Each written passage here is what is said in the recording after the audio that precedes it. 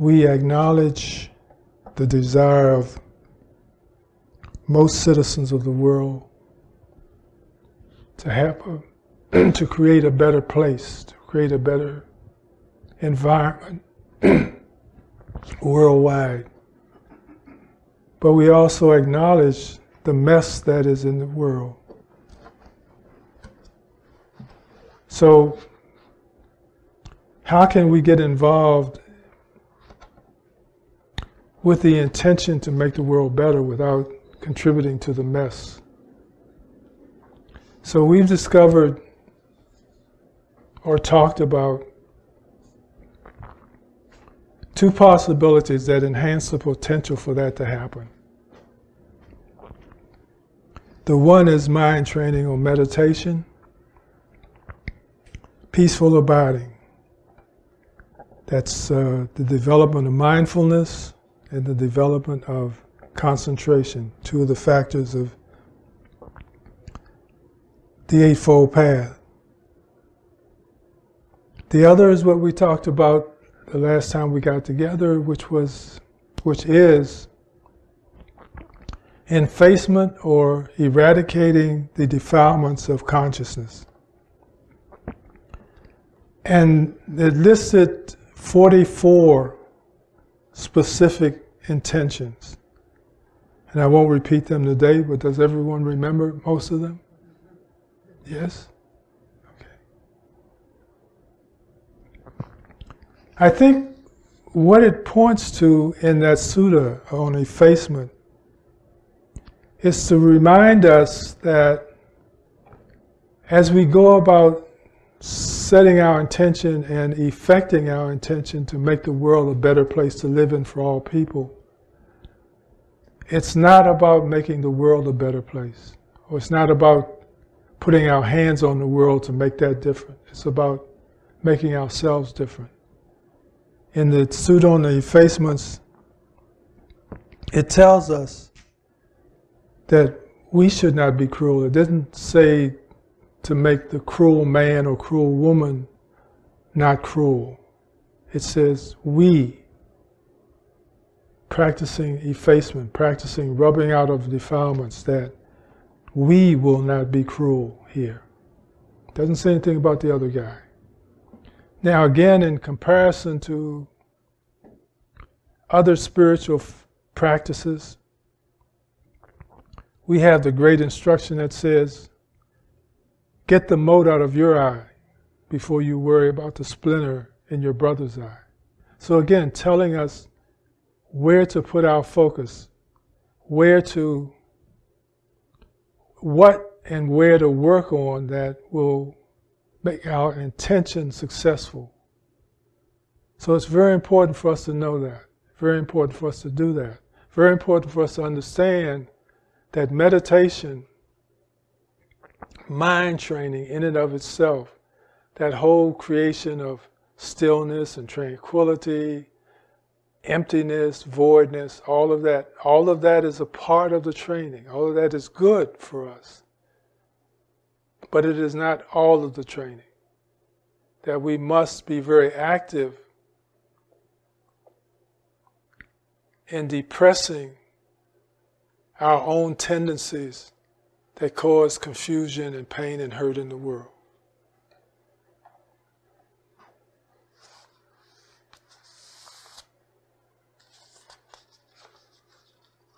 In the Kalama Sutta, which is my favorite sutta,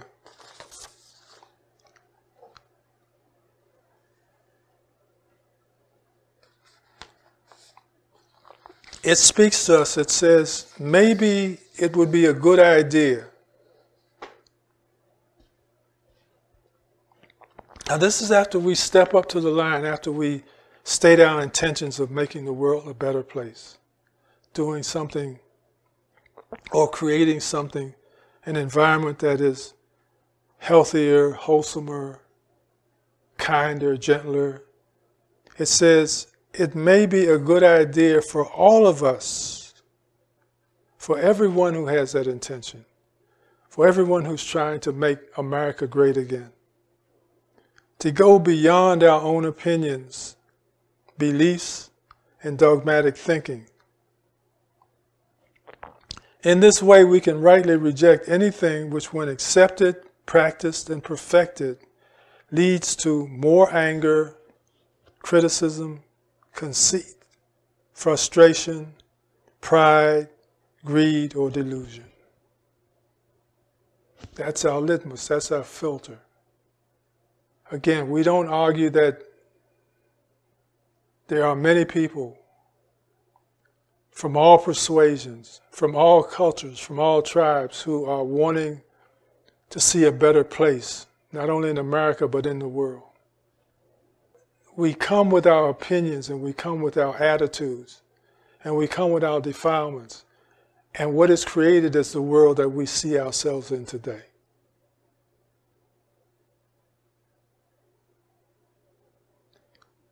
It may be a good idea for all of us to go beyond our own opinions, our own beliefs, our own dogmatic thinking.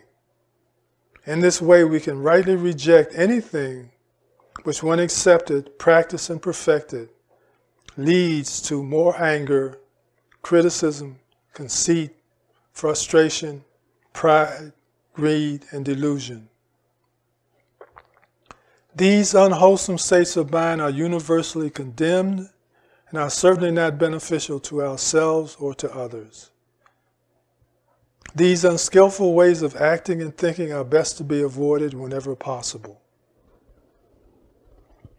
On the other hand, we can rightly accept anything which, when practiced and perfected, leads to unconditional love, contentment, and soft wisdom.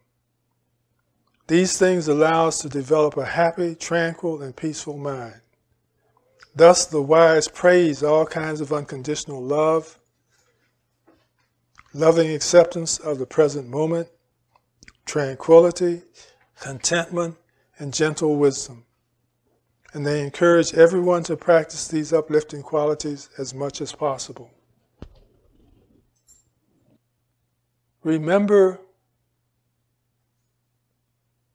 that embedded in all of us is the desire to be a bodhisattva, to help people who are in pain, to rid the world of wrongness or incorrectness, evil. But the way to do that is to heal ourselves, to work on ourselves, to get the mote out of our eye, to let go of our beliefs, our opinions, and to use the filter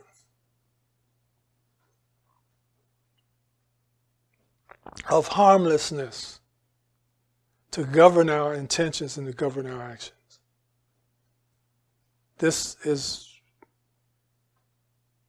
critical, because if we don't use that filter, we will just contribute to the state of consciousness that is observable in the world today.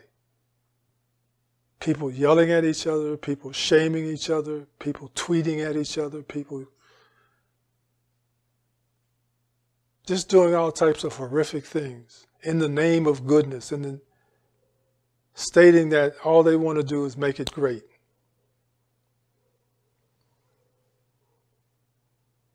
So, it's not about not doing anything. It's not about putting our heads in the sand. It's not about hiding from responsibility.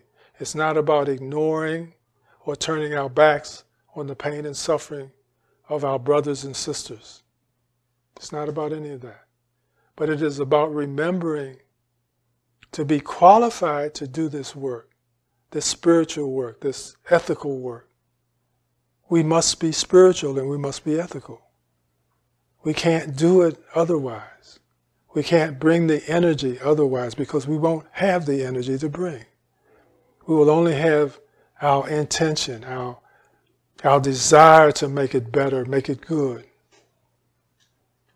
So for each and every one of you, I'm just asking you from the bottom of my heart,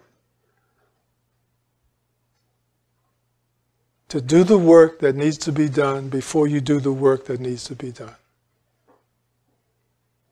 All right. Unconditional love. Unconditional love. Now this causes us to not embrace condemnation, not embrace the shaming of the other group and telling them that they're no good. It means being able to love those, or to love everyone in spite of their deficiencies. Reminding ourselves that we're also deficient, and even if we are in that moment perfect, that we just became that way, that we weren't that way all the time.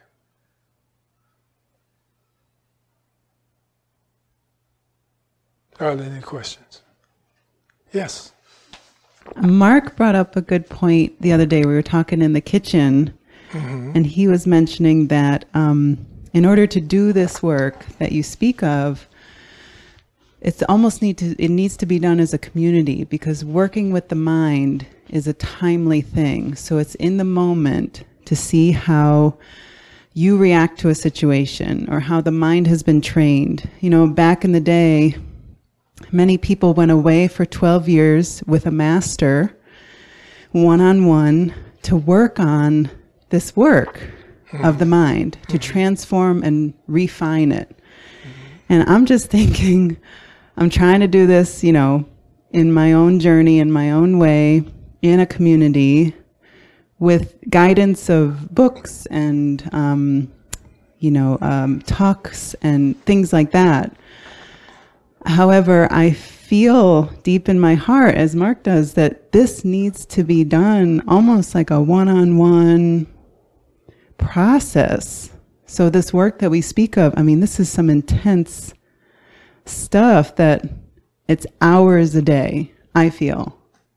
I mean, I've been doing this for some time and I see improvements. I do. But to get to that wholeness, that pureness, that completeness, I mean, there needs to be some serious years of training, I feel. So I just want your opinion on that. There are people who believe that it is necessary to have a teacher, someone who's wiser than yourself, someone who can let you know when you're reacting or acting incorrectly. But that's not the only way. What we're talking about today is being able to learn from our sincere participation in life, using as a filter or a guideline things that we consider to be wholesome and uplifting. So we can look back at our perceived immaturity and say that when we didn't know better, we needed someone to tell us what to do. But most of us here know better. Most of us here have had enough life experiences to know how we should relate and respond and how we shouldn't. We're also given a suggestion that says, when in doubt, think about how you would want the other to treat you. Think about how you would want the other to talk to you. Think about how you would want the other to guide or lead you. And then with that information, retrieving that information,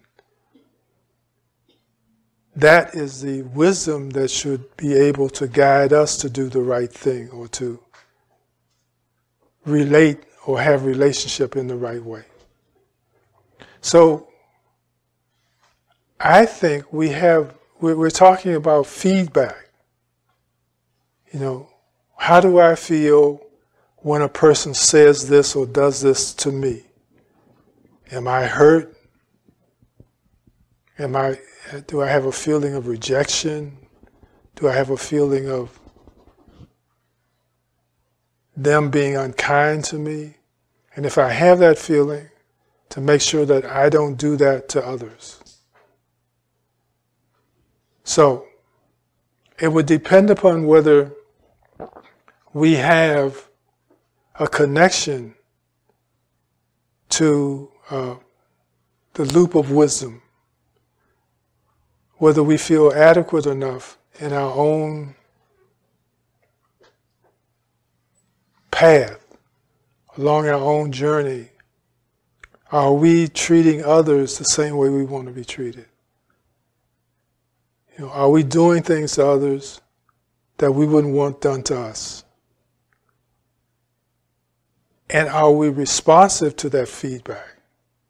If we are, then we're okay. We're sort of qualified to be self-taught. But if we find ourselves doing things to others that we would not want done to ourselves, and we can't really reason why we do it, we just know that we do it, but we can't stop ourselves, although we know we wouldn't be able to accept it if it was done to us, then we need an external teacher. That would be the way I would work with it. Yeah. Makes sense?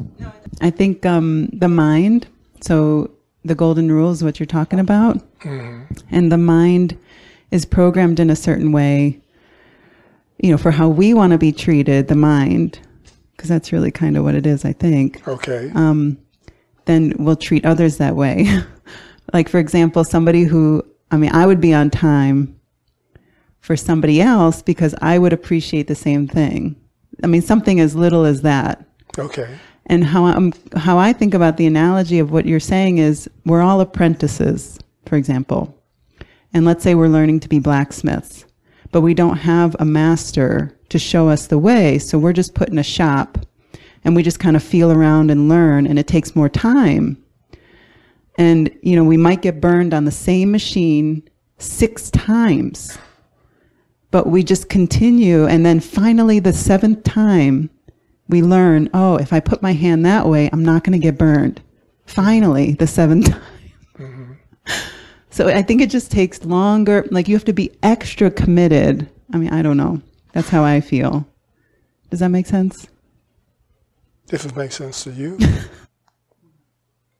There is a point of view that we're not all apprentices, but we're all masters. We've just forgotten that. Well, ultimately, no one is. Okay. But as long as we live in that realm of duality.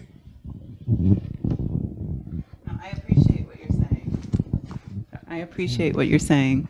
Like, being here in the last month or so, this has made more sense to me in the last year. So I really do appreciate and respect what you say. It's a hard question. It really is. It's complicated. It's a very complicated question. I'll bring it over to Mark, but I think one of the things that what you've mentioned, which, you know, is the fact how helpful it has been to be around people who you feel it's easier to practice with. You know, and I think that's true. You know, it is. And so that's a resource you have, and it's always nice to have people to practice with, you know, but yeah. So, yeah, I remember, you know, talking about supportive community, I remember when I first started my year up at Yogaville, and I was talking with one of the veterans, he said, well, the thing that I like about being here, he said, is that, we all screw up at times. But at least I know that everyone here is working on their stuff. And so we can help process. So. I mean, that was really the point, that there's just there's an opportunity for a richness of just opportunities to learn and grow in this kind of an environment that a lot of us aren't accustomed to. And the example that I gave Amy was, I have a brother who I'm very close to, and I love him to death, and I think he loves me. But politically, we have very different views, and we do not talk politics anymore because we cannot, because he does not have the capacity to dialogue with someone who has a view that's other than his own. And so we actually don't have the contact we used to, but also we're not learning anything from each other, whereas my father and I also have very different political views, but for some reason the mutual love and respect is such that we can we can dialogue. Now, we call each other names a lot, but it's always out of love. But the thing I've learned, I assumed going into our dialogues most recently about politics post the most recent presidential election, I thought I was really going to be able to educate him because, it was so clear that I was right and he was wrong. And, as we continued to talk, he made it very clear to me something that I missed. And as Mark, you're doing the same thing I'm doing. You're every bit as arrogant as I am with regard to your positions. I hear the anger. I hear all the things you're saying that I have on the other side. Now you have the politically correct position right now, so you think you have the high ground, but you're doing the same thing. And I didn't see it, but because he's able to bring me back in these dialogues regularly, and he loves pointing it out, but he's right, and I have learned and grown so much from those interactions in ways that I don't think I would have had I not been able to have those opportunities with someone who, like you said, was willing to listen, but then also willing to, tell me what I needed to hear. So I think more broadly, that's sort of the opportunity we have in a situation like this, where everybody's consciously, working on it.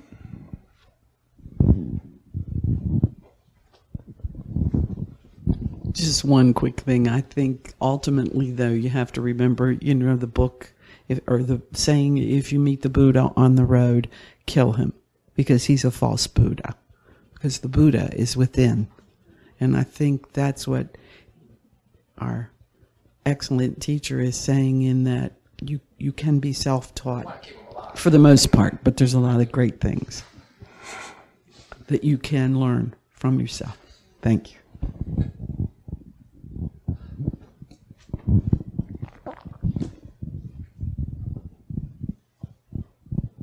I want to talk to you some more about perfection. About what? Perfection. Okay. Since you ended it with that one, I wanted to know, because there's a moment of knowing that you are perfect, but you're also then in the next moment working with a new relationship with somebody that you now are going to come with a remembrance of that deficiency state so that you can relate. Am I understanding you a little bit more about that point? We've got to be willing to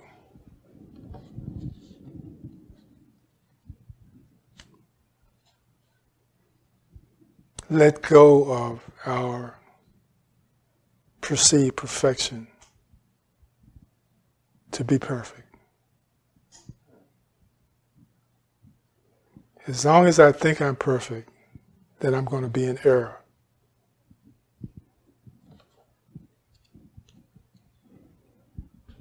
Thank you. Does that help? Yes. Yeah, that makes me think of something. If you're concerned about yourself being perfect, you're separating yourself from others.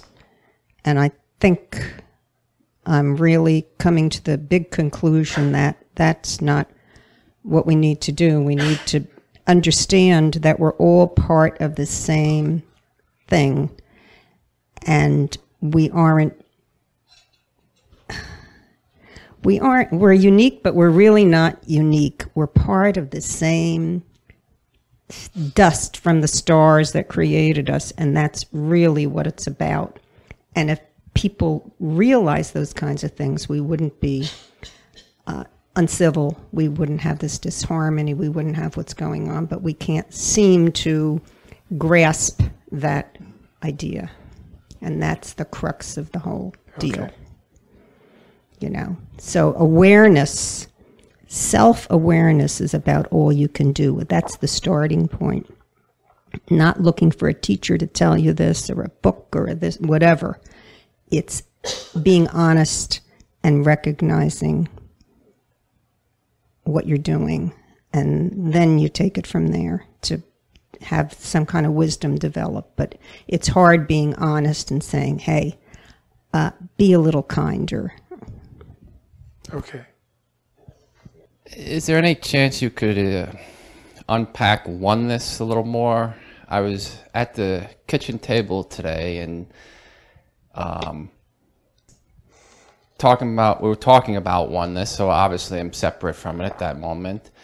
And then the person in front of me mentioned oneness and other people's, how they practice oneness.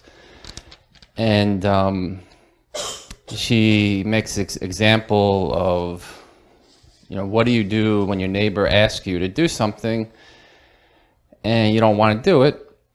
And I said, well, that's oneness manifesting as aversion. And that's a one sense of it.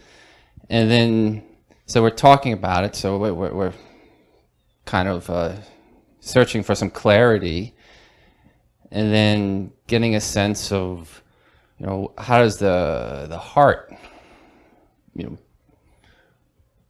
have a unison where we're beating in the rhythm.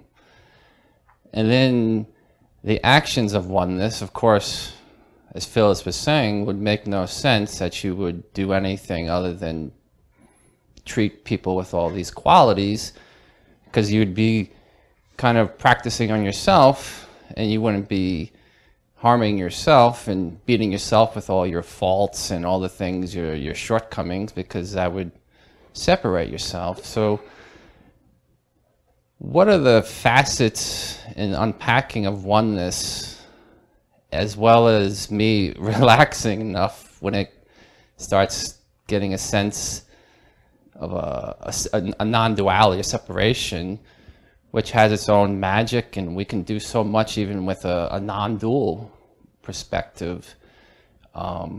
So what are the continued process of how do we cultivate our own uniqueness as well as a community that obviously has an inherent sense of oneness? It's very difficult to discuss oneness. And what Phyllis was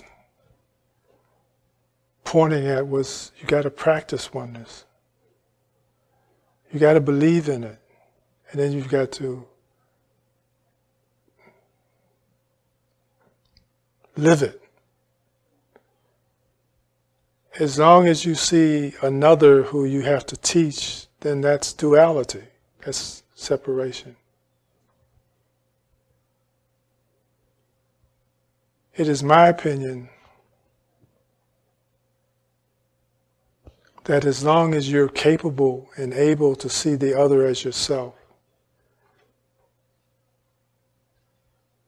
then you're on the road to unity. I don't believe that we are a part of any whole. We are the whole. As long as I see myself and you as different, or me being a part of you, then I'm acknowledging that there's a part of me that's not included, because there's a part of me that is. So there's a part of me that isn't. The teachings express that the way to do it is to dismantle the concept of self. And if you do that, there is nobody else outside of the all that is existing.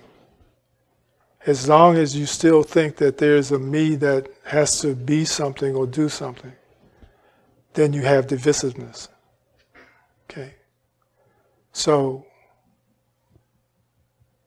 just keep taking apart, deconstructing the belief that you are somebody, and the rest of it will fall in place. Remember, all of this started because we became self-conscious. We saw ourselves and God as separate. We felt that because of our perceived nakedness that we could hide from God,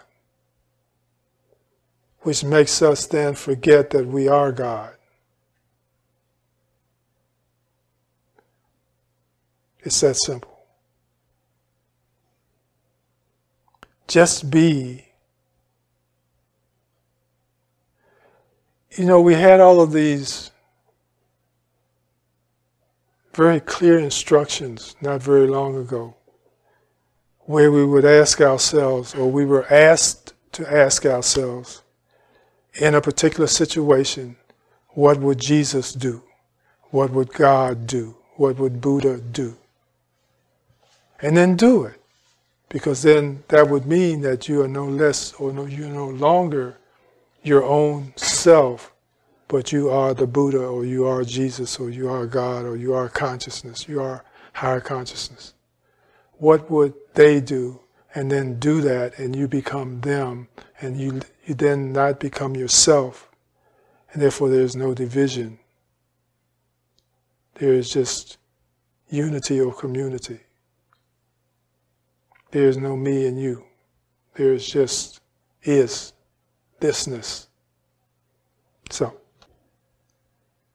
in the meantime, continue to work on your descent into voidness, your descent into emptiness, your dissolution of a self into something that is more than self, or that is a constitute of the whole. So, that's where you were. Hard to lose it, hard to give it up, because we've worked so hard to create it. But it's not serving us. We see the world, we see the confusion in the world, and it's about all of these selves trying to solve a problem, when there is no problem except disharmony or discontinuity. That's the problem. We've got to see each other as a continuum of ourselves. And then we'll stop hurting the other. We'll stop mistreating the other. We will stop denying the other. We'll figure a better way to do it, because it's about me. That you're saving yourself. You're not saving the whale. You're saving yourself. Okay. Anyone else? Everyone's good? Let's go inside and peacefully abide for a minute.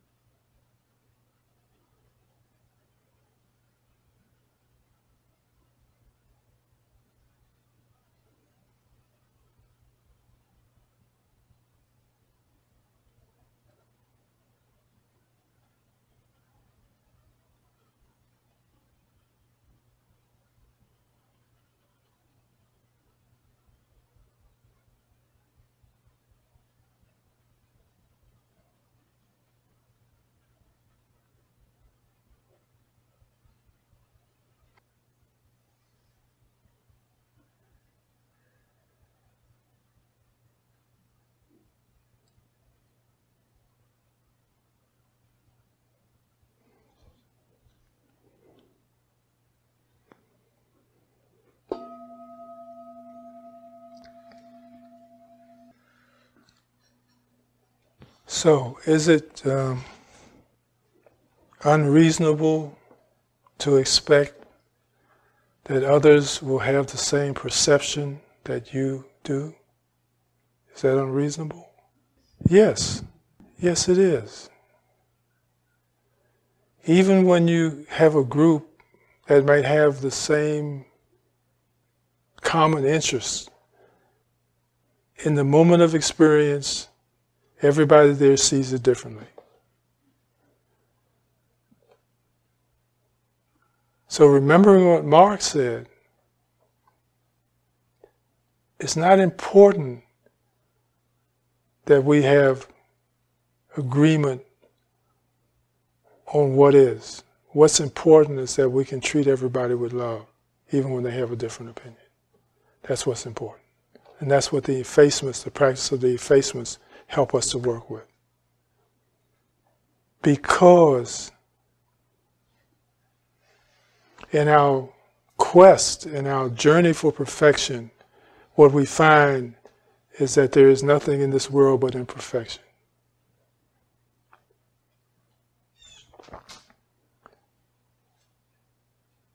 And to try to change that is an impossibility, because that's the design flaw, that's the design function of this reality. It's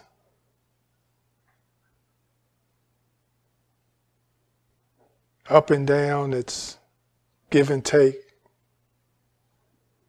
It's just the way it works. And to want it to work a different way, to want it to be something different, is what causes us our pain. So it is always to remember why we started this journey in the first place. And that was to stop the pain in our heads and to stop the pain in our hearts. That's what we're here to do. We're not here to change reality. We're here to change our relationship with reality, to understand it as it really is. Okay. Stop fighting it. All right. Thank you so much. May all beings be liberated from suffering. May we be well. May we be happy. May we be peaceful. Thank you so much. Smile at a stranger.